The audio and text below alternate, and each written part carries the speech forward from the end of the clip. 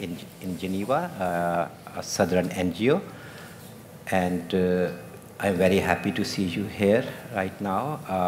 As you can see, and I'm sure some of you must have heard also, we are struggling a bit at my age to come to terms with this technology. So I'm trying to get used to my own voice. And also it feels like as if I'm a character in an old sci-fi movie, not the new ones. And it seemed like also as if I'm on a movie set, and I can assure you this is my first experience. So please bear with me. I'm sure that my speakers are much more used to this technology and this setting. But I will also, I think, by the end of this, will get used to it. Thank you very much for being here. Let me, before very briefly introducing the panelists and starting our discussion this morning, very briefly, let me give you the context for this session. 3 points in that regard. One, we believe that holistic, synergetic approaches and views are needed. Trade people work in their circles like I often do, and climate change people another circle, agriculture, food security, agro-processing, private sector. So it's like all of them have their circles which do not often overlap, where the world and its challenges are not so neatly defined and in watertight compartments.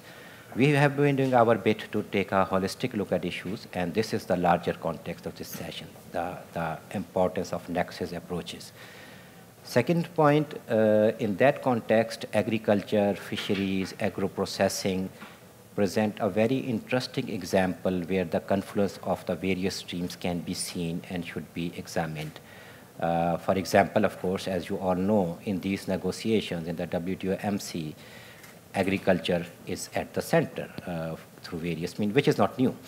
But those of us like me who have been following the UNFCCC as well would recall that last month in Bonn at the COP23, for the first time that body adopted a very landmark decision on agriculture. So now there is going to be an agriculture sort of work program under that organization as well, which has come about after the efforts of many, including many developing countries from Africa as well, to get to that point.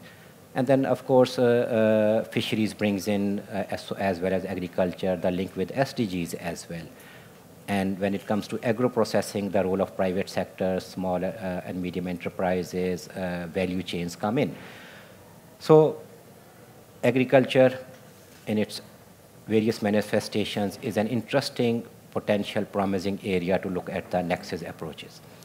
Third point, our speakers today are bringing in their perspectives from their personal experiences, from their organizational perspective, from the area of expertise they have had. And so, for example, Marion Jansen is a chief economist at International Trade Center. So they have done a lot of work on value chains and private sector and agro-processing and e-commerce and you name it. So that's where probably she will be talking about. We have Jane Nalunga, country director of Siatini in Uganda, a very well-known NGO, and she has been active in almost all these fora, as well as a lot of work on the ground, which is always very important to look at. Then we have Elia, a consular of Tanzania to the WTO and UN in Geneva, a seasoned diplomat in trade negotiations, very much involved there, as well as part of efforts at the regional and national level. And finally, last but certainly and never the least, my very good old friend David Vivas, who has been wearing many hats, starting his career as a Venezuelan diplomat, then working for NGOs in Geneva, environmental NGOs, trade NGOs, and then moving on to UNCTAD, and his interest and expertise covers many areas, including fisheries subsidies. So what they are going to do, we never prescribe to our speakers of what to say and what not to say. So they will be bringing in their perspectives with examples and sectors that they are more comfortable with. So you would detect some commonalities, but also a lot of diversity of views. I would imagine that to be the case. And then it will be for us to find the common things. So it's not, a session is not designed to be prescriptive in nature. It's more to share and then have discussion. Finally, before I start with our first speaker, there are one speaker we are missing, which is Shishir Priyadarshi, Director of Development Division of the WTO. As you know, the WTO negotiations are still going on and development is still being negotiated. So given his primary role there, he has sent his apologies, which we fully understand and wish him well and hope that there could be an outcome on development as well. So thank you very much again. So as we were discussing before starting this session among the speakers, we always want to start with women and the men will follow. So Jane, sorry, because you wanted men to lead, okay. So Elia, so can I request you to make your presentation? Thank you, Rashid, and good morning, all of you. As I pointed out that I'm coming from Geneva as a negotiator, so I'm bringing to you some aspects of the multilateral contribution to whatever is needed in the making our world sustainable.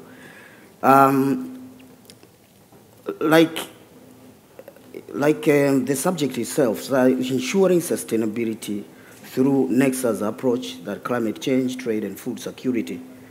Let me begin by appreciating the invitation that I have been given to come and speak on this subject. We all have to be concerned on the increasing population which is estimated by 2050 to reach 9.7. This population definitely will need to be fed, but also this population is going to bring a lot of destruction on Earth as well. So we need to begin to see and to innovate the way we are doing things to make sure that the world remains safe for everyone. We will need actually what I have referred here as a smart decisions in every aspect we are dealing with. Smart decision, smart approach in way we do production, the way we do distribution, storage, and conservation. That calls from what I'm coming as a trade negotiator, we need also to have smart trading rules, which actually acknowledges and the need of technology transfer, information sharing, and it calls our future to focus that our government, they focus also to formulate policies which they are going to make trade, environment, and agriculture in a very synchronized way, but in but making it more efficient, the way, as I've said, in the way we do production and the way we distribute our goods we have produced. At the present, if you look from the developing world, for example, they produce a lot, but a lot also it's being wasted because of lack of technology, of value addition, also lack of technology on how the storage systems. For me, I would call that we need a shared responsibility. A shared responsibility because we share the common sphere. If you think these problems are only for the developing countries and that are the ones who are supposed to address their own problem, I think we would be wrong. And if we think that these smart tools, smart advancement, I mean the advanced technology is only for developed countries and for us we would have to take it slowly, also we are making a mistake because we are sharing the global sphere together. We have managed actually to have some barriers, to have some borders in terms of the surface, the Earth surface. But on the sphere, we have and we will not have barriers to protect. So if there are calamities happening or occurring simply because of the distractions, definitely we are going to share it, because their calamities, they don't have borders. They will cross from one region, from another to another region, from one country to another country. So I think on that perspective, we all understand that we need to act together. We need to act together in terms of making sure that all the approaches we are taking, they are sustainable and they are environmental friendly. For that matter, I would actually appreciate and commend the efforts the CATS have started taking, especially in my region, where they have we have this project of Pact EAC2, which also is looking the linkages between the climate change, trade, and food security, and particularly the agro processing. From the WTO perspective, we, as negotiators in the WTO, we could contribute in a number of coming up with a number of rules. As I said, they need to be smart rules in various areas. As you would be aware of what is going on here in Buenos Aires, the issues we are negotiating, they are all relevant to contribute to the sustainable environment, sustainable growth, sustainable food production. For example, the fisheries. Of course, we are saying, please, if you are putting a lot of subsidies in fishing, causing a lot of capacity to the fishermen, and therefore causing destruction in terms of what they are fishing, please, can we have a standard way of doing that across all the nations? So we can have rules that sets the standard where, or the levels of where we can say this is the limit of the subsidies we are putting to the fishermen, so that we cannot just overfish, and even sometimes we fish too much than what we can consume. Come to the public stock holding, definitely, of course, as we are talking about food security, it's one of the important areas that we are negotiating, and everybody, as a multilateral members, we have also to contribute to that. What is happening, people are suffering for hunger, they have also to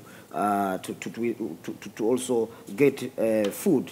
Also, in terms of the trade and environment, as we have a committee in trade and environment, we could also contribute in making sure that decisions being made in that particular committee also contribute to what I have referred smart rules. For example, if you talk about trade and environment, we could agree on, of course, the process is already, and we are negotiating on environmental goods, but also these environmental goods, they can contribute to what I have already mentioned, that we need technology transfer, we need products which are going to be smart in terms of efficient production and efficient storage and whatever you wish to call. So, like I say, the population is growing. And for this population is growing, we will need to feed them. But also this population is coming also to cause destruction on this environment. And therefore, we need to make a smart decision right now in a number of multilateral setups, but also bilaterally, individual countries, regionally, so that across all the growth of the population, we can be able to feed them, because we have smart ways and means of producing, but also storing even this little food we are producing to feed them. So I would say we all have something to contribute to this process of making the world smarter and making the world to be a better place for everybody. I think I will stop there.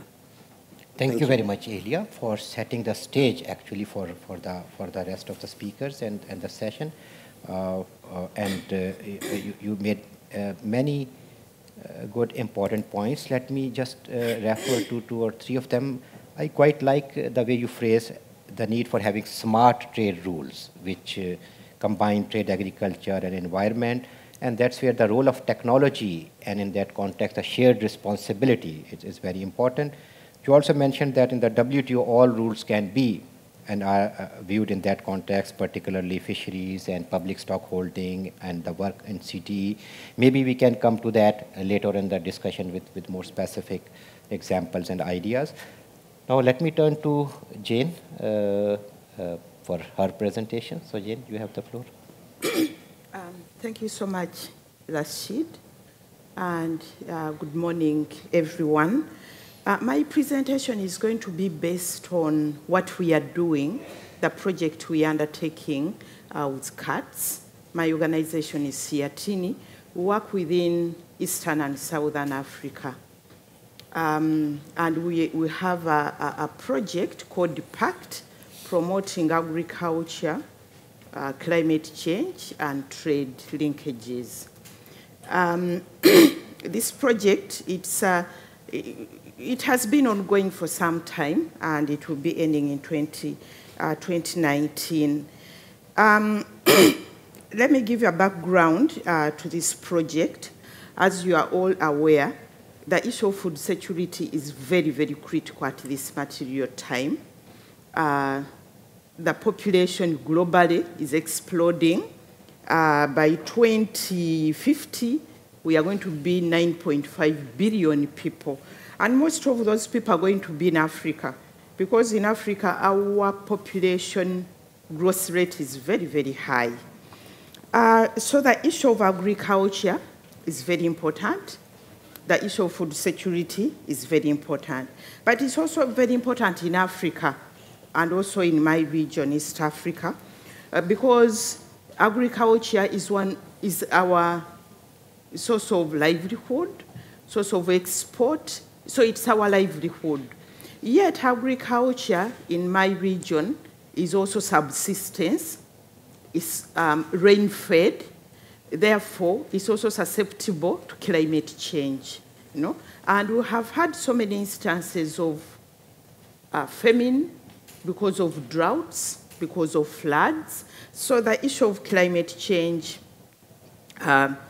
is very, very deep, is a reality in my region. In this project, we are looking at the issue of industrialization, the issue of agro-processing. Industrialization is back on the agenda in Africa after a very long time.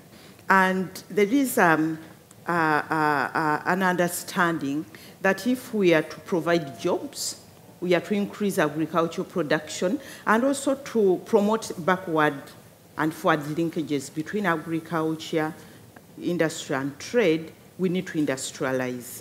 So industrialization is back on the agenda. And for us in Africa, and also in East Africa, the issue of agro-processing is very, very critical, because through agro-processing, we hope that it will stimulate agricultural production and productivity, because agro-processing provides a market for farmers' production. Therefore, the nexus then between trade, climate change, agriculture, and food security is very, very critical. For example, trade provides inputs, access to inputs, technology for agriculture, but it also provides markets, viable markets. That's in an ideal situation. And that's why we want trade policies that can be able to do that. Provide viable markets for the producers, but also protect their production. And that's why in these negotiations we are talking about a special safeguard mechanism. We are talking about issues of public stock holding for food security, so that government can be able to buy from the producers and also distribute. So the link between those 3 issues is very, very critical, because for us in Africa, climate change is a reality. We can't run away from it. So all policies have to be designed in such a way that climate change is addressed. And also in our project, we also look at mainstreaming gender in all these issues. Today we are talking about women and trade. The declaration was passed, and Uganda, we supported the declaration because when we talk about agriculture, women at the center of agriculture. So in our project, again, we look at mainstreaming that. So the issue of international trade policies and issues of climate policies are crucial to ensure that these linkages promote food security. So this is the background to our project. The project looks at a holistic approach to designing these policies and also to the implementation of these policies. This is new in our region because each policy has been moving on its own. Trade, climate change, they haven't been meeting. And these are some of the very key features of this project, that it brings together the actors in trade, in climate change, and in food security, and at all levels, at the global level. Because at the global level, we have the WTO, but we also have the UNFCCC negotiations. In most countries, the two don't meet. When these ones go to New York, these ones are in Geneva, But in this project, it has tried to bring together the negotiators, the UNFCCC negotiators and the WTO negotiators so that the policies don't contradict each other. It has also brought, again, at national and regional level, the same actors of people working on trade, agriculture, and climate change at national and regional level. In fact, you find our meetings, we have the Ministry of Trade, the Ministry of Water and Development, and Ministry of Agriculture. So they are key actors.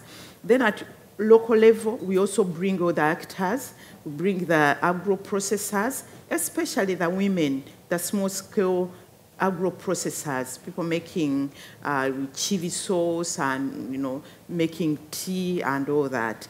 So that's a very unique key feature of this project. Another unique key feature of this project is the fact that the negotiators hear from the actors, and this is done through, we carry out research, but it's action-based research. On any issue affecting the agro-processors, we talk to the stakeholders. What do you say about this issue? So we come up with country update notes, of the voices of the people that on this issue, this is the reality on the ground. And those country update notes are taken to the negotiators. This is what the people are saying. This is what the agro-processors are saying, so that the negotiators can be able to turn those into negotiating positions. So the voices of the people have been heard in these negotiations in a way, because you look at our negotiators like Elia here, we have been sending people's voices. So in a way, the people's voices have been heard. Another key area, key feature of this this project is the intervention in policy review. At the moment, like I said, industrialization is back on the agenda. For example, in Uganda, our industrial policy was made in 2008. Until now, that's what we have been using. There's nothing, they don't talk about climate change, no? Food security is not there, gender is not there, so we are the process, that review is on. And this project has played a very, very great role in bringing these issues on the table in this policy review. And again, also in Rwanda, they're also reviewing their policy. So the project has also helped to bring these interlinkages on the table. There is also the issue of training. The interlinkages, the nexus is not clear. So we, under the project, we do a lot of training to bring out the nexus. When we talk about the nexus, climate change, trade, food security, agriculture, what does it mean in reality? And how do you transplant that into policy action? So issues of training are also on the table, but also to appreciate, especially for policymakers, and negotiators, to appreciate that linkage, that the linkage is there, it's a reality, and we need policies which recognize that reality. And maybe lastly, is the issue of a regional approach. This project is implemented within the region of East Africa. We already have, as a region, we have a common market protocol. So we are moving together as a region. And this project has also helped us further to move as a region, to put our position together as a region, because also for the WTO and the UNFCCC negotiators in Geneva, they meet as a region. And at the national and regional level, we also try to bring that actors within the region so that we can have a common approach as a region. Maybe I stop there. But what maybe as a way forward, it isn't easy to bring those approaches and also to translate them into policy positions and also to implement them. But we have to continue, because if we are to really to ensure sustainability, those approaches have to be undertaken. Thank you so much. Thank you very much, Jane. Thank you for particularly describing the methodology being used with various examples, because yes, as you towards the end said, it is not easy. All of us are so used to working in silos and have our respective areas of expertise and mandates and responsibilities. So bringing these together is not easy.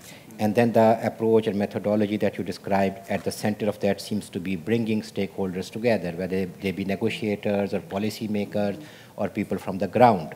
So it would be, I hope that there will be time during the discussion. People may want to know more about that. Also, if I could link part of what you were saying to what Elia said earlier, this industrialization, agro-processing, food security issues in the region, and their possible link with the smart trade rules that Elia was talking about earlier. Maybe we can come to that point later. Now I'm moving towards my right. It was a total coincidence that I started from the left. My own ideologies is very clear. It is on the left, but this was, I can assure you. But I can also assure you, that knowing all of them and my wonderful colleagues, if we had gone by their ideological inclinations, they would all be sitting on the left. So, so anyway, so Marion, now I give the floor to you. Thank you. Allow me to start, maybe to say something about the organization I work for. I'm the chief economist at the International Trade Center. We are an international organization based in Geneva, and we are a sister, or maybe I should say daughter organization of the UNCTAD and the WTO. We are very active in the trade area, but not in the rules setting. We are, as I like to say, the ones that are supposed to make trade happen. Once the rules are set for trade to be possible, we work with the private sector and for the private sector in order to help them to take advantage of this. Traditionally, our work has been a lot in the agricultural sector because our main client countries are developing countries and even often, rather often LDCs within developing countries. And as has been said before, the agricultural sector is crucial in these countries. I would like to explain how we work in this area by maybe explaining our own value chain of how we work on agriculture and the type of offering we have. We have a very strong offering on providing information that is relevant also for the theme that we discuss here. We offer then, based on information, strategies for our country counterparts, typically at the country level.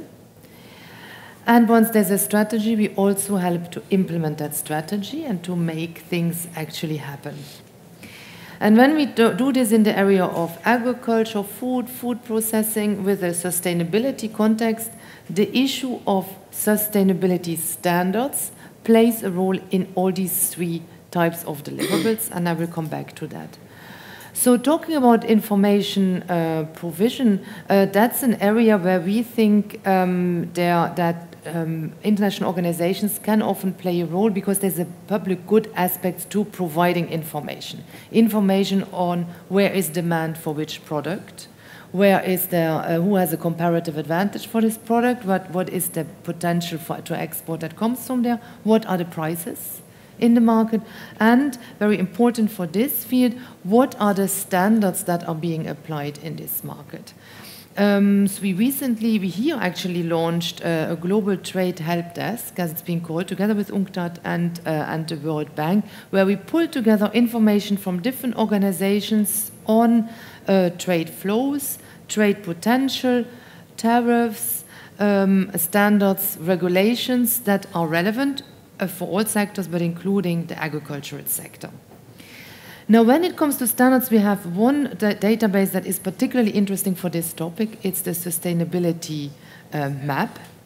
It's a database where we put together non-governmental standards, so standards being set by, for instance, NGOs, or standards being set by the private sector related to sustainability.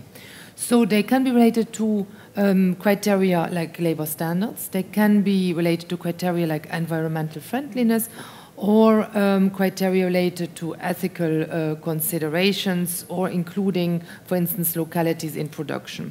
Now, what this database does, and I'm a fan of the database because even I know how to use it, it tells you if I'm, for instance, a banana producer in Ecuador, and I want to export to Switzerland, where I currently live, what are the kind of standards that are being applied in that market? So if I would like to sell to Migros, one of our biggest retailers, I will find there, for bananas, there is environmental friendliness standard, there's a sustainability standard, and these are the criteria you have to meet in order to get that standard. And what is nice about the database is that it also tells you if maybe you also want to sell to Aldi in Germany, next door, they also have a banana standard. That are the things you have to meet. And what you will often find out, that there is a huge overlap between these standards. So the nice thing with that database is it gives you a lot of transparency and helps you as a producer to understand if I am able to sell in Switzerland, what else do I have to do in order to also sell to Germany or to France. And it helps you, therefore, to make a better analysis of what the costs and the benefits would be of applying a certain standard. We work on this sustainability map with the private sector because it contains a lot of private sector standards. And what is interesting, what I find an interesting dynamic is that the private sector sees the cost advantage of collaborating on these issues. So they realize, if that producer is certified by the retailer in my neighboring country, maybe I should accept that certification and not put another cost on top to certify it for my country. So we get a type of collaboration and harmonization from the private sector that is often difficult to put in place among governments. So that's an interesting dynamic we have observed. So I mentioned information market, relevant information standards, trade flows. Another piece of information we work on, but often at a different level, is price information. And here I come to also theme technologies that we mentioned before.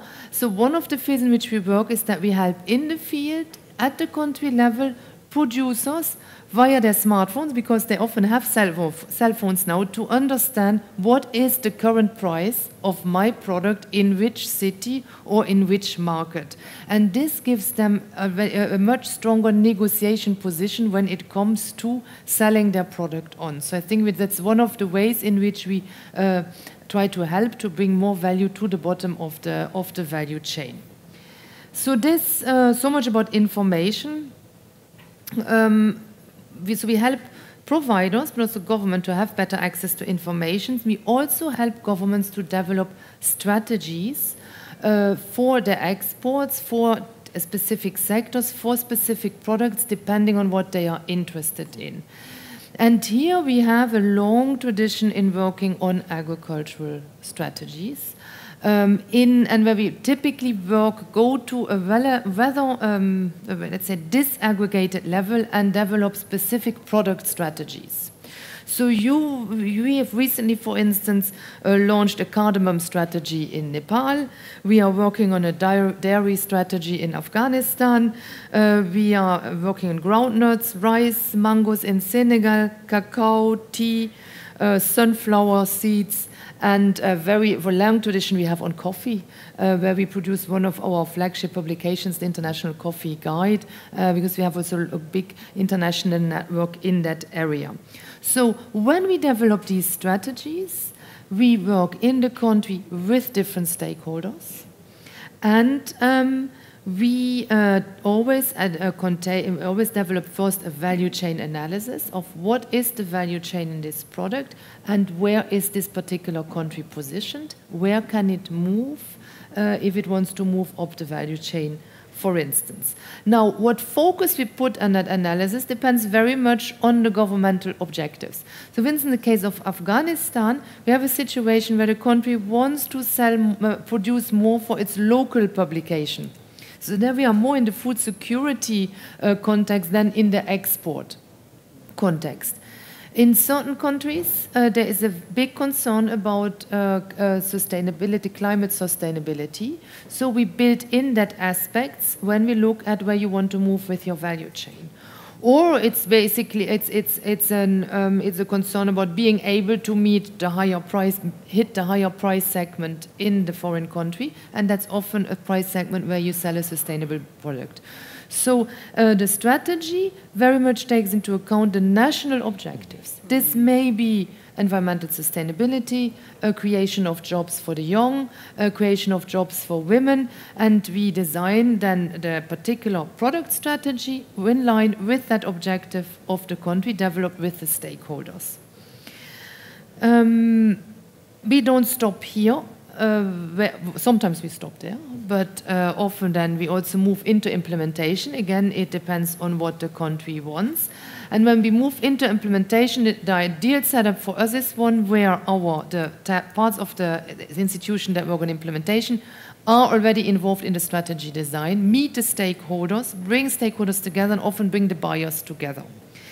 Now, in implementation, we then look at what needs to be done at the firm level, in the ecosystem, business ecosystem, and at the national level in order to hit that objective that we have developed in the strategy. So when it comes to the national level, yes, we give advice on that's the kind of policies you may want to adjust. So that's where we enter maybe a bit into the national policy level, but it's only one aspect. Ecosystem, we look at what kind of institutions do you need, what kind of bodies are useful in order for you to meet the targets you have. In this area we discuss standard setting bodies, certifying bodies, cold chains, laboratories are the typical type of institutions we look at in this area. Because the big problem that developing countries often have in order to sell in the sustainability market is to prove that their product is sustainable. And that's often costly for them. And that's one of the issues we address by finding out how the different processes can be put in place and how this can be done in the least costly way. And then lowest level, firm level, what needs the company to be able to do. Often issues of storage are very important in order to meet the quantity and quality targets for exports.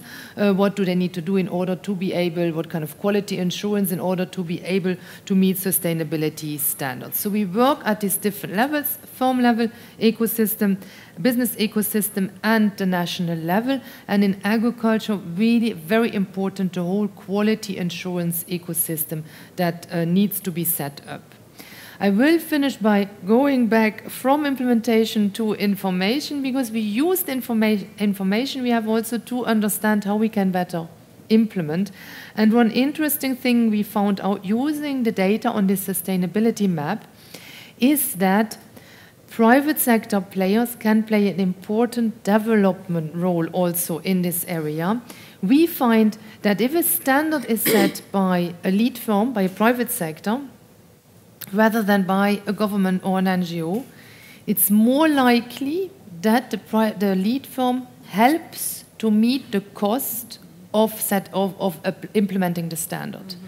So the certification, the moving up your production, the way of producing, it's costly. If this costly investment takes place within a private sector chain, it's often interesting for the producer, for the SME, because the buyers contribute to paying the price, to meeting the cost. Caveat, problem, you already need to be a relatively strong supplier in order to be of interest to the lead firm. So if you are the lowest level micro firm, often the lead firms will not be interested in producing with you. So you need to have a certain meet a certain level of production in order to be interesting for the lead firms, and then the lead firm even helps you. So you can get a positive a spillover effect, but you need to be at a certain level already. So this is an area of work where ITC is very active, whether at the applied level, but like previous, also like previous speakers, by paying a lot of attention to bringing different stakeholders together. Thank you very much, Marion. Thank you. Excellent. A few points from your presentation. Thank you for giving us this value chain analysis of the ITC work methodology, from information, strategies, implementation, and sustainability being a horizontal theme there. And if I could just pick up again 2 points from your presentation, I think it's meshing and gelling very well with what the other speakers were saying, and particularly Jane. You mentioned when developing strategies, the importance of governmental policy objectives that, of course, provide the framework for the other helping actors to come in. And that's where what Jane was saying, that working with the governments for their policies to be conscious of the nexus is important, because if a governmental policy does not put it as an objective, strategy will not follow from that. So that's very true.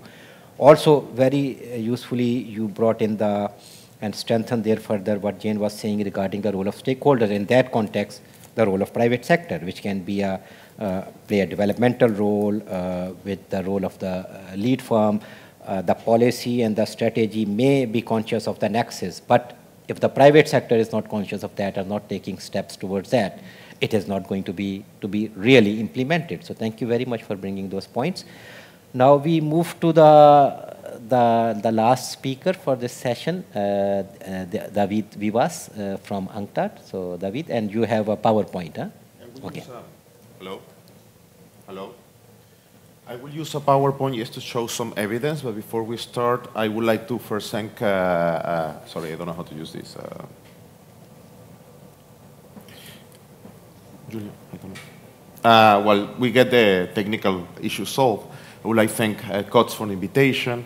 I think they have a very special program It's the only civil society organization working on this nexus of climate change, trade, and food security. Usually, climate change and trade are not very good friends in the WTO context. They tend to be very controversial, so they are trying to apply and develop these linkages on practice. Also, I would like to say that COTS is, for UNTAC, a partner. It's not a civil society organization. We work together, especially in the competition policy area and in the environment area. This is not my presentation. It will come. Sorry. Well, when it comes, it seems that it's not working. I will avoid it, but I wanted to show you some images that will make the argumentation less important. Okay, well, we come. One important factor when we analyze this nexus between climate change, trade, and food security is demographics. Besides climate change, the most important factor of change in the 21st century is going to be demographics, and I'm going to show you how. Just by 2035, we will add 1.4 billion people to the planet. Just to give you what is this is another China, and we will have to feed them, okay? The second element of demographics is that we are getting older. So the population average, the age average at 235 is going to be 45 years old. So these two factors are going to change how we produce, what we produce, and how we consume. One of the big elements of this change is that we may need more nutritious and less caloric food. Okay? So that's going to be an important change. And this is where I come on my perspective on food security. I will be talking about fish, which is an important natural protein, more than other agricultural production inland. Aquaculture can take place inland, so we will go in fish for thought, more than food for thought. So let's look at climate change. Here we have showing evidence on the records of high temperatures on the sea surface. This is from the NOAA. This is not IPCC. This is the Americans saying it, not these radical NGOs. This is the assessment of temperatures during the first semester of 2017, including the 3 coldest months of the year. And you have record highs in all the fishing areas, Mediterranean, Pacific, Indian Ocean, etc. So, an interesting element to take into account, fisheries is not perhaps the sector that generates more emissions, but it consumes about 1.2 to 1.4% of all oil and fuel, because it's first being subsidized, and second is we are not fishing with sailing boats anymore. These are fuel-based fishing boats, and many are very old, and they pollute not only in terms of CO2, but also in many other GHG gases that are very toxic. Now, the second slide is, with these changes in temperature, the biomass is going to move, and the biomass is going to go down. Okay? The fish need certain levels of temperature to migrate or stay in certain areas. I'll give you the example of tuna, which is very important for international trade. It needs a temperature between 10 to 16 degrees. Goes higher, it goes south or goes north. And most of the tropical tuna is going in the Pacific, from the Philippines, PNU, New Zealand, Chile, Peru, Ecuador, Mexico, and come back. And when the temperatures start to go up, this is going to go to the Arctic or to the Antarctic. So mostly developing countries and fishing nations in the tropics are going to get affected. According to a recent assessment of the FAO, there may be even a drop of 55% of the biomass because it will affect reproduction and migration patterns by 2055. These are not very good news. No? I don't want to be apocalyptic, but I think we need to start facing reality in a different manner. Climate change is becoming a new normality. Who thought Houston was going to be underwater 10 years ago?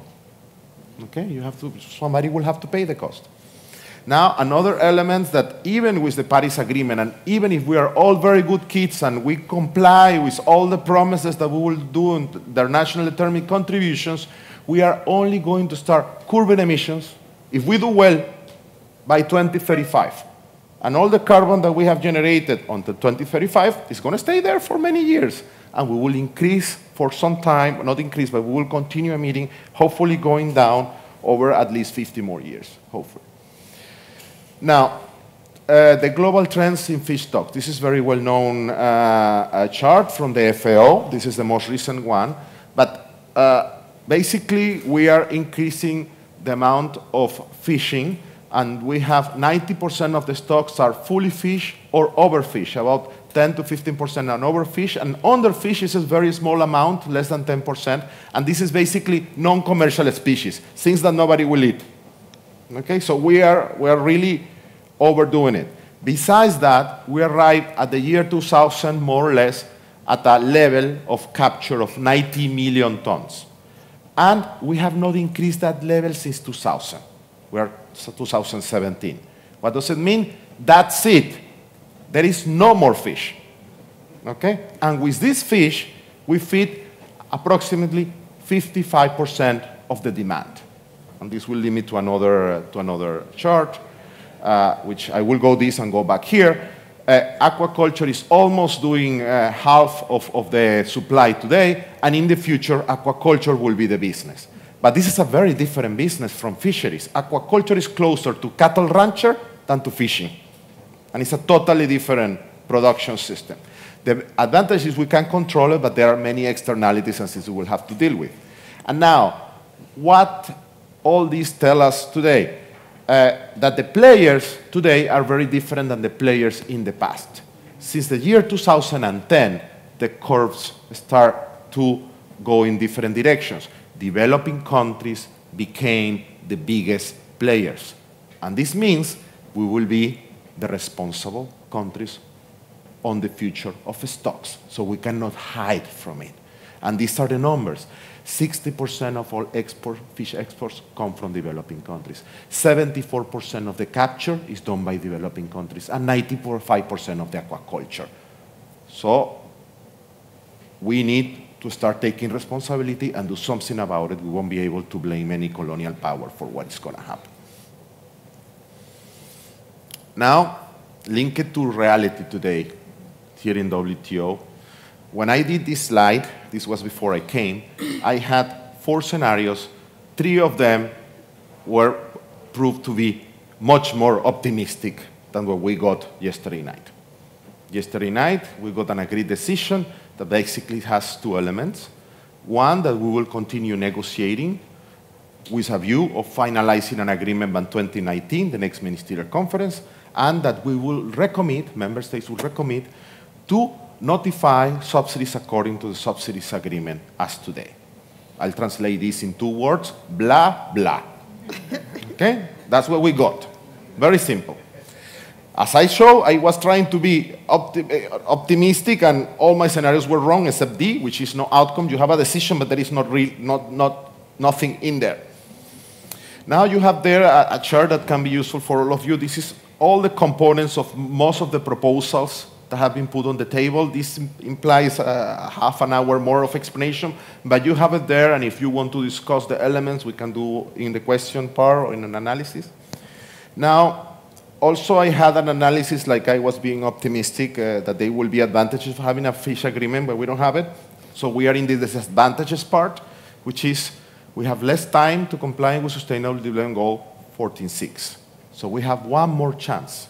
But like we didn't advance on anything, the risk of failure is very high. Because this is like gambling. You will put all your chips in the next poker game. And if nothing comes, you lose everything. And we will miss the SDG 14.6. And this might generate a domino effect because this is an early harvest. This is by 2020. So we will start missing the first SDG that is in the timeline until 2030. And by the way, it's important to recall that SDGs are a mandate by heads of states. And by the way, heads of states are above ministers of trade, right? So we should do our homework. Finally, we need to consider that they will continue to be public incentives for IUU fishing, overfishing, and overcapacity. I've been trying to say this, but this is very sad. You know, there is no worse public policy You are giving public money, taxpayers' money, to overfish a resource that is depleted. Second, you are giving public money for an activity that generates emissions. Third, you are giving money for an activity that destroys livelihoods in many other countries, especially in the small-scale and artisanal fisheries business. And finally, this is unfair competition. So if you want to do it bad, you got it all.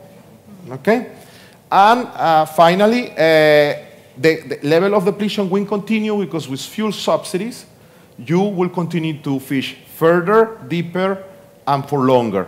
And by the way, all this package, even if we will get this package as a whole, imagine today we got everything that is on the table.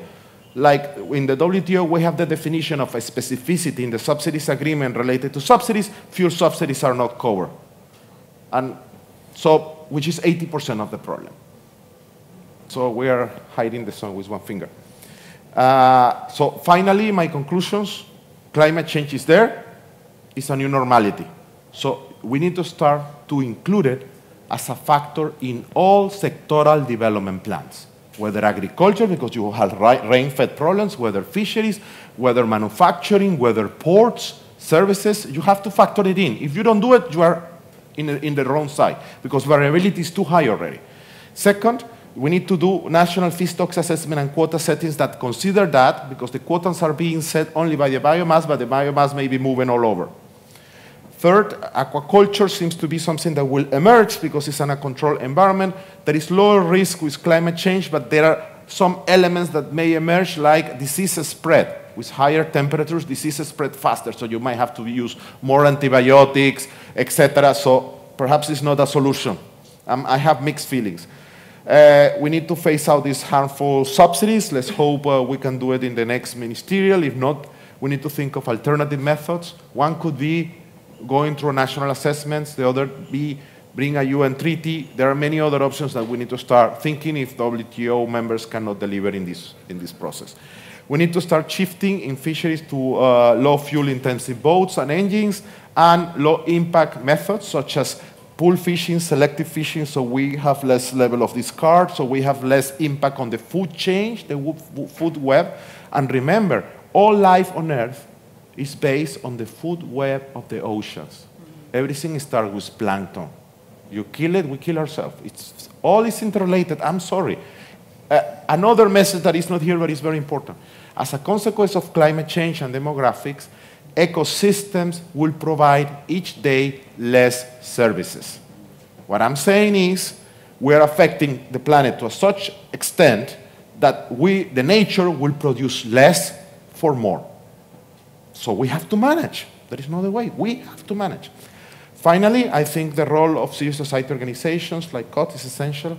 COT supported the only soft law related to the regulation of fish subsidies in UNCTAD 14 conference issued by FAO, UNEP, and UNCTAD. We took a big risk, supported by 91 countries. We couldn't go above, but there are 91 countries committed, many international NGOs, many international governmental organizations of regional nature.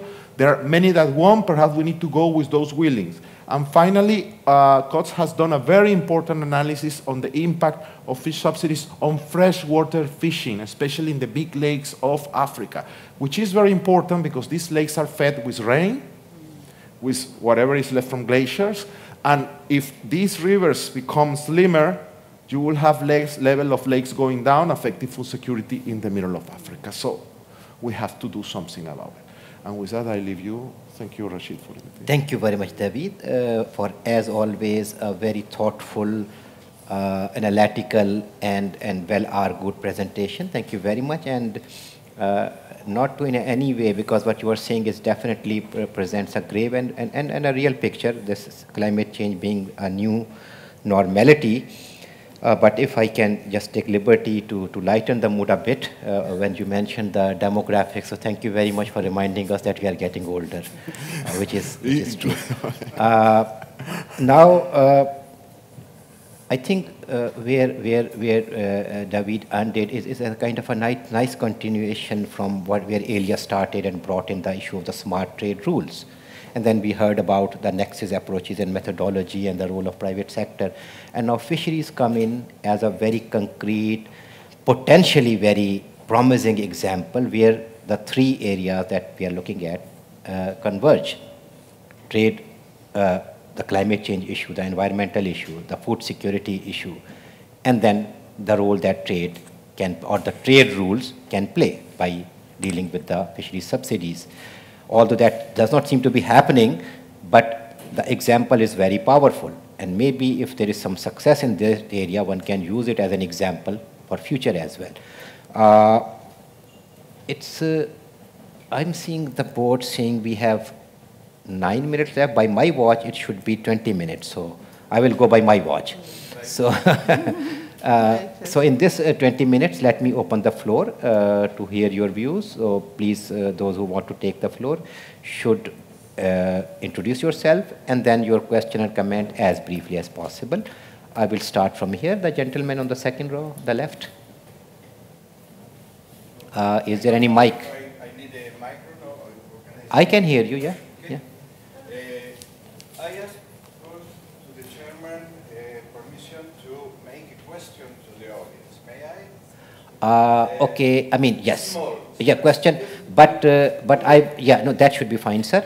I would, but let me also just say that I would not give the right to the audience to respond to that immediately. Okay, but please ask your question. The question is related to my proposal.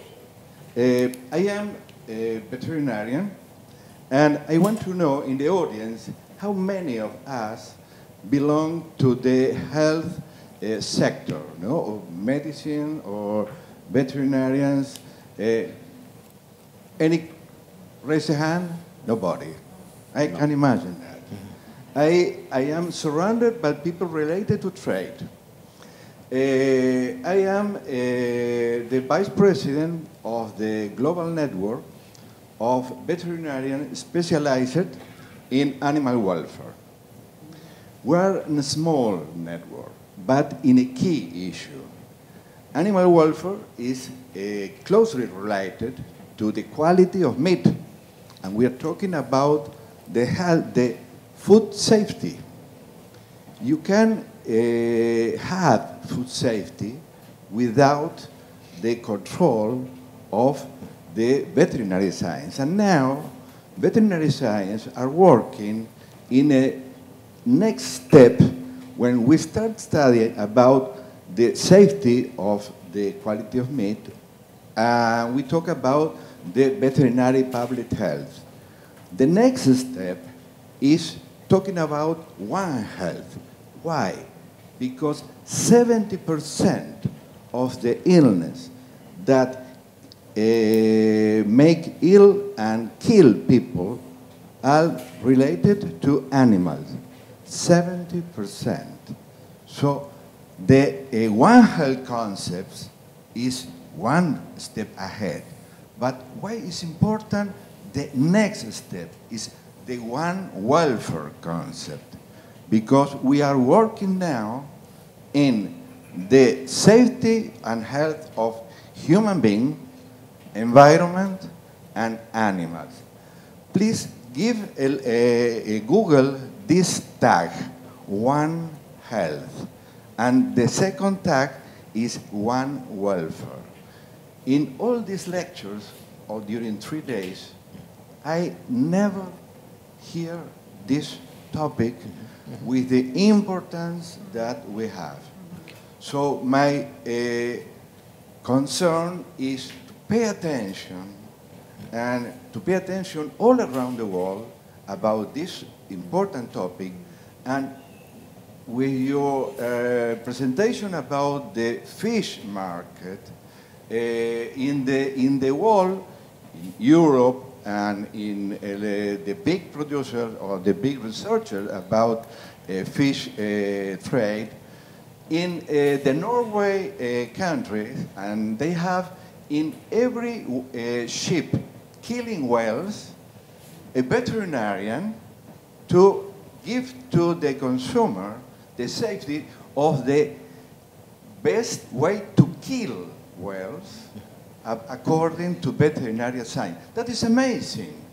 Only one whale you must kill with animal welfare, but nobody pay attention for tons or tons of fishing without paying attention of the quality Sir, of the... can you kindly complete your, because we don't have much time and I would like to hear from others. So that is the proposition Yes. to think that the problem of animal welfare must be related and taken account to the sustainability of the meat consumed, and to be aware that we can avoid this important issue.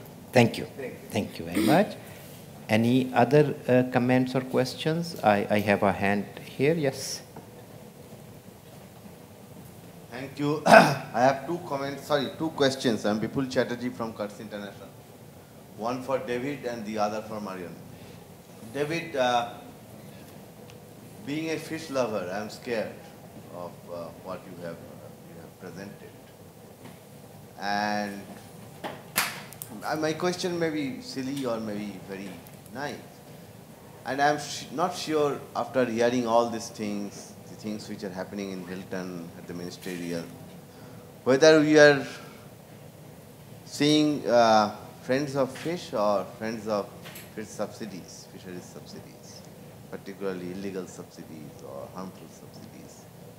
So why do you think, things are so clear, that not just that we are living in a dangerous world as far as this issue is concerned, but also the future is bleak. Why do you think that our ministers are unable to see this? Why are they not being able to come to a satisfactory conclusion of the discussions which have been taking place for so many years, and we have, as you said, heads of state pledge and commitment to address this subject. My second question is to Marion, is that I think ITC is doing a great job on all these initiatives which you have talked about, cardamom in Nepal or dairy products in Nepal and things like that. Do you have a platform where you are sharing best practices? Because if you have certain initiatives in Nepal, say, or in Uganda or in Kenya or any other country on a particular product, it is not that that product is being produced only in that country. That product is being produced in other countries also, similar kind of setup, similar type of people who are producing. So if you can have a platform which is a public good, information sharing of best practices, not just the content of what you have done, but also the process, how you have done it. So then I think it will be possible to upscale the impact of the various initiatives that you are having. Thank you. Thank you very much. I don't see any other hands. Oh, yeah, so final question, because then we should have a little time for the panelists to respond. Well, thanks for the flow of information. That was very interesting. It's not that much a question. It's more a reflection or a suggestion. David, in your very alarming intervention, you mentioned two important things which are, in my view, quite optimistic. The first one is that it's possible, actually, to reach agreement at the multilateral level. When we look at the 2030 Sustainable Development Goals, that's the first example, and then the Paris Agreement on climate change is a second one. When talking about linkages, my suggestion would be, why not opening up the 2019 Ministerial Conference to other ministers? And here I mean not only including trade ministers. We have seen that it's very difficult to reach an agreement between trade ministers, but also next to the trade ministers, try to include ministers or people in charge of environment, people in charge of development, and so on and so forth.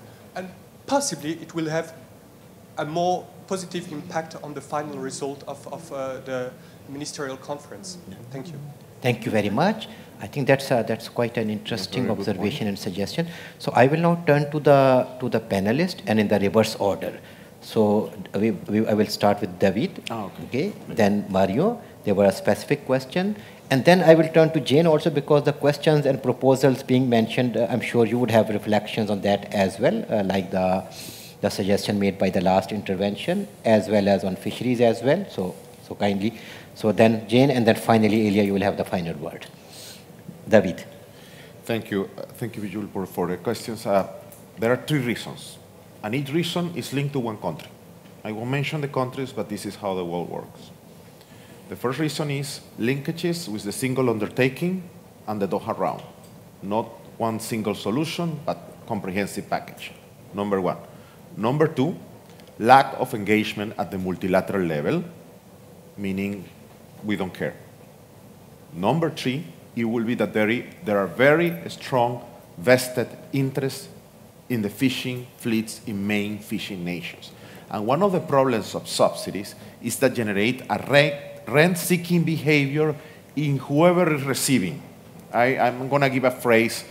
My father used to be a politician in my country. He said, the only problem with subsidies is if I'm getting them or not. If I get them, I love them. If my friend gets them, I don't like them.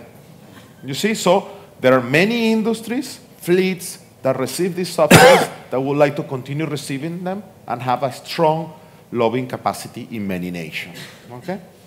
Those are the 3 main reasons. On the point of multilateralism from the gentleman, I agree there is some hope, but we need to understand that multilateralism in the WTO is different than in the UN. In the UN, you can have treaties with 90 countries, 50 countries plus. In the WTO, it's full consensus, meaning everybody agrees on something, and it's becoming less and less likely. It's becoming very difficult. And second, I think, perhaps this is a personal take on the matter, I think we still have not developed a way of dialogue and communication among the new power relations. In the Uruguay round, the power relation was the Quad, mostly from the north. But now you have some players that are not small, China and India, and they together have more than half of the world market.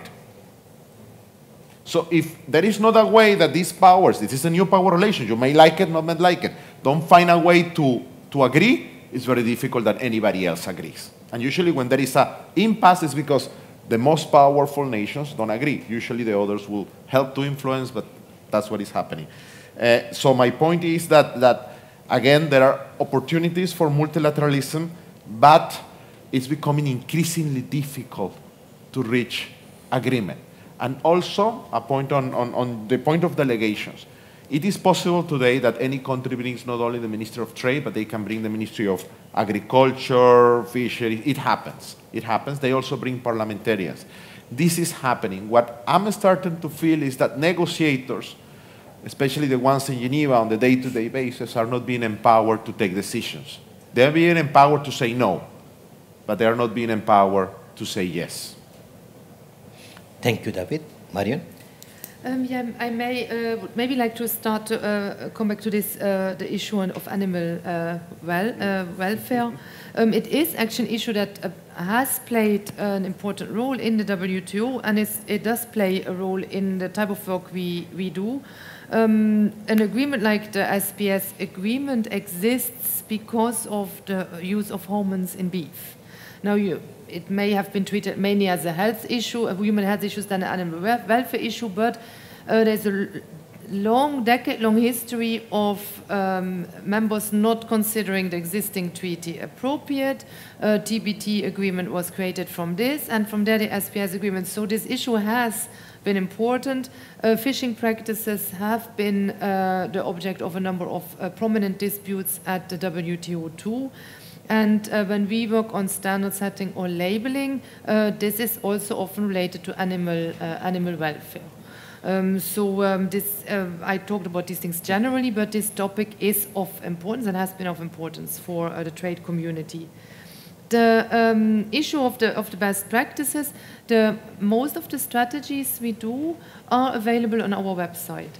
And they are available if the national stakeholders agree to this. Sometimes they want to keep things to themselves, so there you will be able to see and also to compare across countries how we have approached sometimes similar sector in different contexts and what came out of that. When it comes to best practices in general, we will bring out actually this afternoon a guide that we call the SME Guide to Value Chains. It's not sector specific, this guide, so it doesn't just focus on agriculture, but it is a general guide helping SMEs to think about being competitive, how to approach producing for a larger market, and how to approach dealing with bigger firms within a value chain.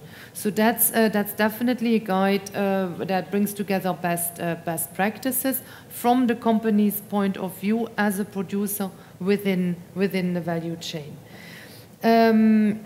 Last but not least, I have forgotten my point. No, yes, I wanted to come back to this point of the sustainability map. I found that I have mixed feelings when I see this willingness to act and collaborate among private sector players compared to the lack of moving into these directions among governments. It's encouraging because at least there will be some progress. It's a bit of a concern because the private sector is profit-seeking and will seek a certain type of interest, which is not necessarily taking into account consumers and human health in the way we would like it to be.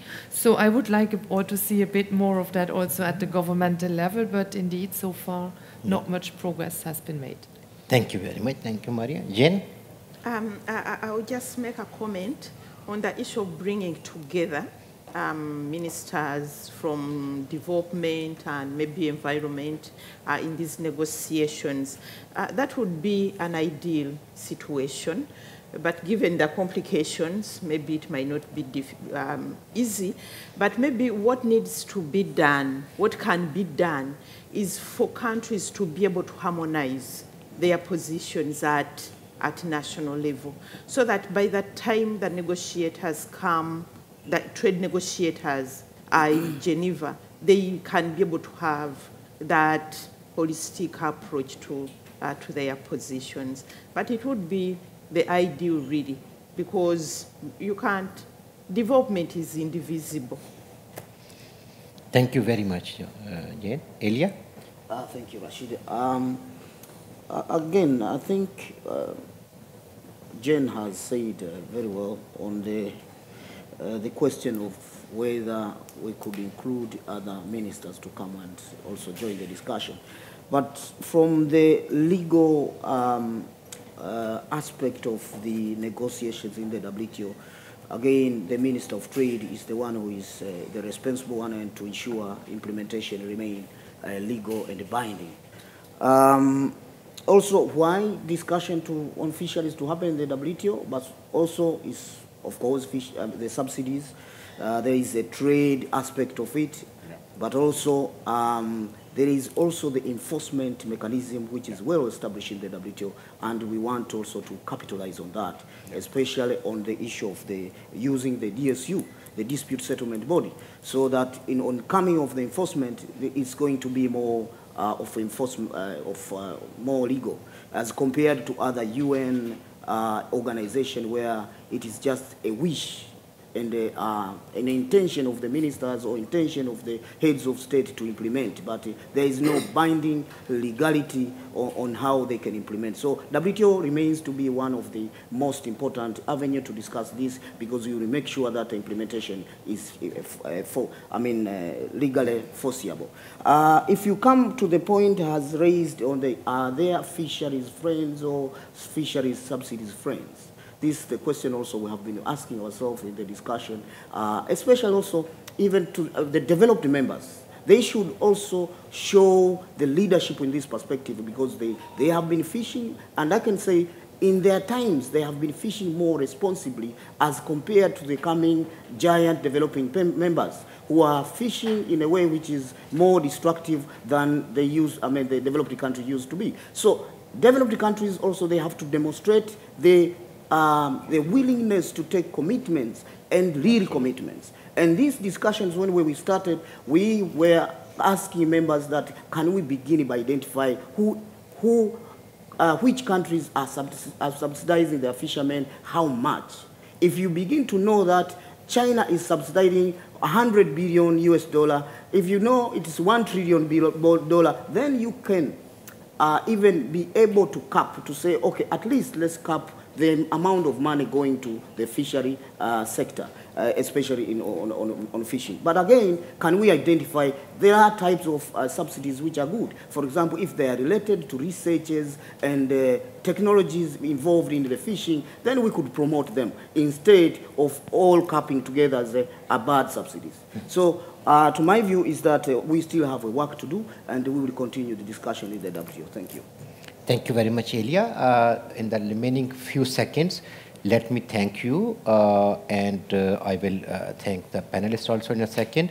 And if I could try to conclude here very briefly, and let's say perhaps on a positive note, that as Jane said, development is indivisible. And if this message takes hold across policies, strategies, and actors, then we can move forward. Then in that context, the example given by Marion that in the private sector, this greater tendency to collaborate, maybe that is a lesson that the governments can and should learn. And finally on fisheries, and both David and Elia said that maybe we remain still hopeful in the sense that those who are friends of fisheries subsidies are outnumbered by the friends of fish. So maybe on that positive note, and with great thanks to my panelists, and let's give them a hand of applause as well. Thank you.